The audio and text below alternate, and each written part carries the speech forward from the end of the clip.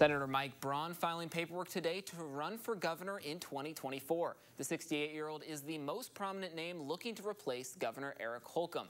Fox 55's Braun is live in studio to tell us what we know about his campaign so far and who he may be running against. Brianna.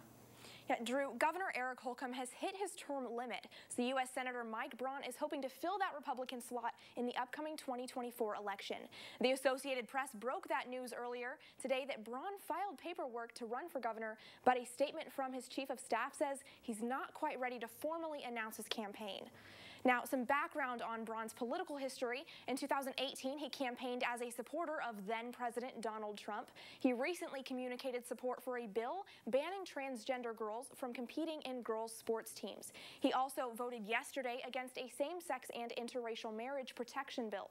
Some of his potential opponents in the upcoming election: Lieutenant Governor Suzanne Crouch, who has raised $2 million so far for an unannounced campaign, and a Fort Wayne businessman, Eric Doden, who started his campaign last year. Now, with Braun not running for the Senate seat, again, two Republicans have communicated some interest in the position. That's U.S. Representative Jim Banks and U.S. Representative Victoria Starts. Live in studio, I'm Brianna, Fox 55 News.